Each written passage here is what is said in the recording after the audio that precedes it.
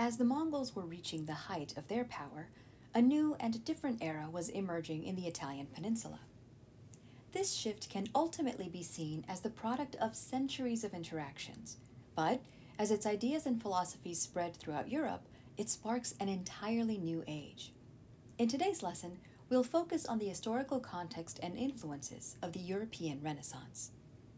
The term Mediterranean Basin refers to the geographic region centered around the Mediterranean Sea, and it includes parts of Europe, Asia, and Africa. For much of global history, the Mediterranean Basin was ever-changing, but as you know from prior lessons, Europe between 1200 and 1450 was in many ways a study of continuities. The same systems which had ruled social and economic structures since about 1000 CE, feudalism and manorialism, were still in use centuries later. Religious belief heavily influenced individuals and culture. Almost everyone in Europe was Christian, and the homogeneity, the relative sameness of Europeans, was a hallmark of European history at this time. And yet, Europeans, especially those living and working along the Mediterranean Basin, had significant interactions with people of other cultures, and these interactions did begin to influence Europe's practices. For instance, in the late 1000s, European Christians had begun a military effort to push back Muslims who were, at that time, threatening the great Christian empire in the East, the Byzantine Empire. Now, Islam had spread widely throughout the Middle East and North Africa prior to this time. You can see that on the map. In the late 7th and in the 8th centuries, Islam had spread all across the Mediterranean Basin, even making it into Spain, where Muslims established a state, Al-Andalus. This new military effort on the part of the European Christians would itself span multiple centuries and would come to be known as the Crusades. The first 4 major crusades took place between 1096 and 1204, and there were numerous small crusades which also occurred within that time and after it. For the most part, the Crusades pitted European Christians who were attacking mostly Muslim people living in lands along the Eastern Mediterranean, which were considered sacred to both Christians and Muslims, as well as to Jews. This European attempt to retake the Holy Land failed miserably, and in the end, Muslim governments retained control over the entire area. However, these centuries of warfare did expose European crusaders to products, foods, and luxury goods, as well as to ideas that originated in the Muslim world or further east, in South or East Asia. In the Middle East, central marketplaces called souks or bazaars were often completely enclosed, with storefronts opening into covered central walkways, a very different experience from shopping in Europe. Regular movement along the Silk Road brought luxuries like silk cloth, porcelain, jewels, and spices. When the individual crusades ended, soldiers who'd been exposed to these goods still wanted access to them, and so merchants in the Mediterranean, mostly Italian merchants, expanded their trade connections with the Middle East in an effort to access these goods and sell them across Europe, and get rich in the meantime. European merchants based around the Mediterranean also took advantage of North African trade routes. North Africa was one of those regions largely converted to Islam in the 8th century, and the Islamic peoples of West Africa, like in the Mali Empire ruled by Mansa Musa, were connected to the rest of the Muslim world via the trans-Saharan trade routes, which crisscrossed Africa's great northern desert. Merchants traversed these routes by camel caravan, bringing goods from Eurasia to Africa and trading West Africa's greatest natural resources, salt and gold, both westward toward Asia and northward towards the Mediterranean Basin. Because these natural resources were in such high demand, the trans-Saharan routes were sometimes called the gold-salt trade routes. It was Italian merchants who took the greatest advantage of these new business practices and these connections both with Muslim merchants in Africa as well as in Asia. Even throughout the Middle Ages, Italy had been different from the rest of Europe. While one kingdom occupied the southern half of the peninsula, the rest of Italy had divided up into a number of competing city-states. In Europe, cities were able to retain independence from the nobility through the use of town charters, an agreement between the city's government and the noble on whose land the city existed. In exchange for paying what amounts to rent, the city was able to govern itself, free from noble intervention. While not always free of all noble interference, for the most part, the inhabitants of cities elected their own officials, they wrote their own laws, they even had their own armies and defended themselves against enemies. Over time, the strongest of these Italian cities, cities like Florence, Venice, Pisa, Milan, and Genoa, became city-states, and they grew so strong that they were entirely independent from nobles or feudal states for long stretches of time. These city-states established themselves as republics. Two of them, Venice and Genoa, remained independent republics until the end of the 18th century. Like in other cities across Europe, the inhabitants of the Italian city-states existed outside of the manorial and feudal systems. They lived somewhere in the middle, the origins of the idea of a middle class, and they were largely engaged in occupations ranging from manufacturing to trade. It's true that these city-states still had lots of inhabitants working in food production. Acquiring land that could produce ample food for a city's population is one reason why these city-states expanded. But those living within the city walls were bakers and weavers, merchants and bankers. Here, the amount of money you had, your monetary wealth, translated into political influence. Craftspeople banded together to form guilds. These organizations helped maintain quality control for the products manufactured by its members. They set prices for products and sometimes dictated on which days of the week individual members could sell their merchandise. Guilds established their own educational systems to train children, apprentices, in the crafts. Guilds also helped maintain roads and bridges within the city, and they helped to maintain portions of the city walls as well. Guild leaders, the guild masters, were often part of the city government. In most of the Italian city-states, the most powerful guild was that of the bankers. Originally, bankers worked to exchange coins from one region for the currency of that in another region. Most European exchange rates were based on the Florentine coin, the florin, the most stable European currency of this time. Florence's largest bank was run by the Medici family, the family who also came to dominate Florence's government in the 14th and 15th centuries. Eventually, bankers also safeguarded people's monetary wealth, and they provided loans to businessmen, often to merchants, seeking to finance voyages for trade. Bankers made their money by requiring loanees to purchase insurance on their voyages, which the bank kept whether or not the voyage was successful, or by requiring that merchants return a portion of the profit to the bank for providing the funds in the first place. European bankers also borrowed ideas about streamlining banking practices from Asia. In China and in the Middle East, beginning around the 8th century, prototypes for bills of exchange grew in popularity. A bill of exchange is a document through which one person can give money to another person by instructing their bank to make the exchange. The payee, the person to whom the money is being transferred, can take that document, that bill of exchange, to the bank, and they can receive money in return. These basically are checks.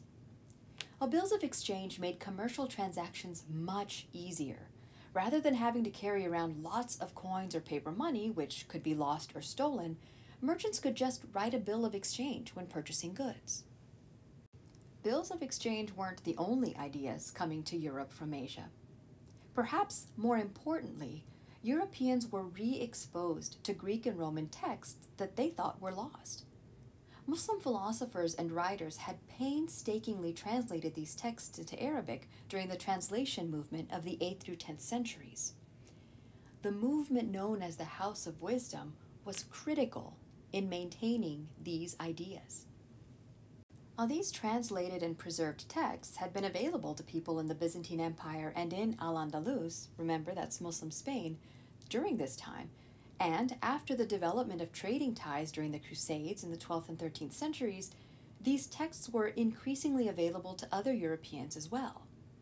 Greek and Roman texts on philosophy, astronomy, and medicine, as well as scientific and mathematical texts by Muslim authors, helped spread new ideas in Italy and beyond to the rest of Europe.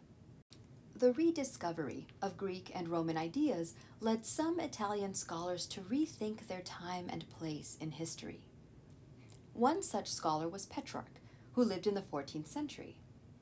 Petrarch was born in Italy but raised in both Italy and France. He worked for the church during the Avignon papacy and notoriously wrote about how he hated working in Avignon, which he called the Babylon of the West. Petrarch's study of Roman authors, and of Cicero in particular, led him to champion a new idea for self-improvement and education. This idea, fostered by Petrarch and others who thought similarly, came to be known as humanism. Renaissance humanism, as a philosophy, sought to reapply classical Greek and Roman values on the European continent. Those values included a particular educational focus on what they called the humanities: grammar, rhetoric, history, poetry, and moral philosophy. At the same time, the earliest humanists, many of them clergy members, likely also sought to reinvigorate the Christian church by urging a return to original Christianity, Christianity uncorrupted by more modern concerns. Well, how did you do that? You read the oldest texts in their original languages. You studied. The goal of most humanists was to create a citizenry that was well educated enough to propel their entire population forward. This could be accomplished if every individual worked to become the best version of themselves possible. So, humanism emphasized education and individualism, a focus on the individual, so as to create the best state possible. Humanists encouraged the publication of and collection of books. They expanded universities and their curricula, and they encouraged personal endeavor and dedication. They encouraged a rebirth, a renaissance of Europe into a new age. Of course, the Italian Renaissance got off to a horrible start thanks to a pandemic known as the Black Death. This disease, caused by the bacterium Pasteurella pestis, spread quickly throughout Afro-Eurasia via trade routes. It originated in China at the beginning of the 14th century, then traveled to South and Southeast Asia by land and sea routes. It hit the Middle East as the Mongols were continuing to expand westward into Europe. Italian merchants traveling in Mongol-controlled areas brought the disease back to Europe in the late 1340s. It would stick around Europe for several years. The Black Death most usually manifested as swellings that turned black when they putrefied. The disease spread so quickly that quarantine measures were largely ineffective in curbing the spread. It was particularly harmful in urban areas where people were packed closely together. Some Italian city-states lost as many as 50% of their population. Other, less densely populated places in Europe were hardly affected at all. In total, historians believe that maybe as much as 1/3 of Europe's entire population died during this pandemic, something like 25 million people. The Black Death itself was a perfect storm. Physicians around Afro-Eurasia weren't sure how to treat the disease. Even today, this disease is almost always fatal if it isn't diagnosed immediately. Religious leaders urged prayer and patience, but that was cold comfort to people who were sick or who'd lost their entire families to this plague.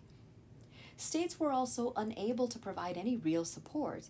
Most people who could afford to stockpiled food and isolated themselves from others in an effort to remain healthy. The experience of the plague shifted some cultural norms in Europe. Europeans in the future would rely a little less on the church and its clergy and rely a little more on themselves. They began celebrating the present more fully, living in the moment, because they realized that the future was not guaranteed. And this pandemic was, perhaps, one reason why humanism was able to take hold so quickly across Europe. In the aftermath of such misery, people seemed almost desperate to focus on the beautiful, the optimistic, the here and now. Humanism provided a good avenue for that. It celebrated the individual, and, in refocusing on Greek and Roman values, humanists inspired artists to do the same. These artists began to study the human form more closely, so that they could recreate it more carefully in painting and sculpture, more faithfully recreating what the Greeks and Romans had done centuries earlier. These Renaissance artists also perfected techniques such as geometric perspective so that their art looked more realistic than it had since classical times. This new genre of art is often referred to as Renaissance realism, and it includes works such as Donatello's David, Botticelli's The Birth of Venus, and Raphael's The School of Athens. In order for these artists to create such gorgeous works, and in such great quantities, these artists needed both time and money so they could focus on their art. So, who was paying them to draw all day? One of the hallmarks of the Italian Renaissance is art patronage. Wealthy individuals living in the Italian city showed off their wealth through conspicuous consumption. They commissioned works of art which glorified their families and their family histories, and they supported artists, and they provided salaries for painters, provided salaries for musicians and writers as a way to showcase their great wealth. In exchange, these artists often dedicated their works to their patrons, or they used their patron's family as models in their works. It was a pretty good relationship. In fact, it was a symbiotic relationship in many ways. These artists were becoming the best version of themselves, the best artist that they could possibly be, and so they were living up to humanist values while being paid to do so by their patrons. Their art decorated the great homes in their hometowns, and in this way, they contributed to the progression of their state. Italy's city-states competed with one another in grandeur and in prestige. Even Rome, where the popes lived, jumped in on this action, patronizing architects and artists who renovated and decorated the buildings which comprised the papal court. The buildings you see in today's Vatican City, those were mostly built during the Renaissance. While the Renaissance began in Italy around 1300, it was slow to spread to the rest of Europe. Part of the reason for this slow spread was the Black Death, but much of it was due to the 100 Years' War. It's hard to focus on new philosophies when the two biggest states in Western Europe are at war for a century. Well, by the time the 100 Years' War ended in 1453, Europe's long-standing social structures, manorialism and feudalism, were starting to unravel as well. That gave humanism an in Northern Europe. Without continuous warfare, urban areas across Northern Europe could expand, just like Italy's city-states had done in the 1300s, and the bustling trade which had characterized the Mediterranean Basin region for centuries could begin to more directly influence commercial connections further north. Moreover, wealthy urbanites and nobles could in turn become patrons for Northern European artists, leading to an extension of the Renaissance realism movement begun in Italy. The Renaissance's shift to Northern Europe coincided with the development of the European printing press in the 1440s, which made the publication of books cheaper, which in turn brought down the price of books. Cheaper books meant more people had access to books, and this generally means that literacy rates rise. One of the reasons that literacy rates rose was that writers began to publish works in vernacular languages or regular spoken languages, not academic languages like Latin. Florence's Giovanni Machiavelli wrote his The Prince in Italian, not in Latin. Spain's Miguel de Cervantes, whose book Don Quixote de la Mancha is often considered the first modern novel, wrote that story in Spanish, not Latin. England's great Renaissance writer, who obviously wrote in Elizabethan English, is arguably William Shakespeare, whose many poems and plays were performed for both noble and everyday audiences. 1453 wasn't only an auspicious year because it marked the end of the 100 Years' War, and thus the easier expansion of the Renaissance northward. It was also an auspicious year because that's the year that Europe's only true empire, the Byzantine Empire, was conquered. The Byzantine Empire had existed for nearly 1,000 years. It was the part of the Roman Empire that didn't collapse in 476 CE. Since the early 7th century, it had been in very slow decline, as various Muslim groups, Arabs from the east, then Turks from Anatolia, had begun chipping away at its borders. By the time the Renaissance started in Italy around 1300, the Byzantine Empire was just a shadow of its former glory. Look on the map. Could you find the Byzantine Empire? Here's a hint. It's in pink.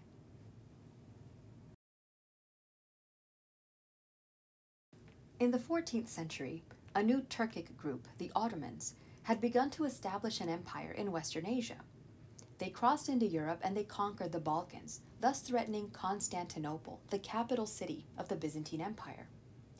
In the middle of the 15th century, the new Ottoman leader, Sultan Mehmet II, decided the time had come to defeat the last remaining vestige of the Byzantine Empire, the fortified city of Constantinople, which he wanted to make the capital of his new empire.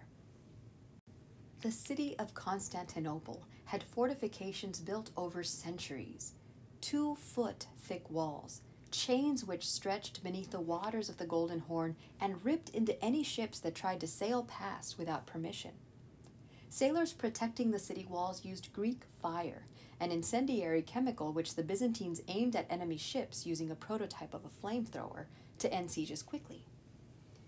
But when the Ottomans came knocking, in 1453, none of these fortifications ultimately held up. The Byzantine emperor had a paltry army of about 10,000 men, and he faced Mehmet's much larger army of more than 100,000. Using a bit of ingenuity as well as manpower, the Ottomans conquered Constantinople, and eventually renamed the city Istanbul. The connections between the cultures and states of Europe, Asia, and Africa were fostered by the commercial ties afforded by the geography of the Mediterranean Basin.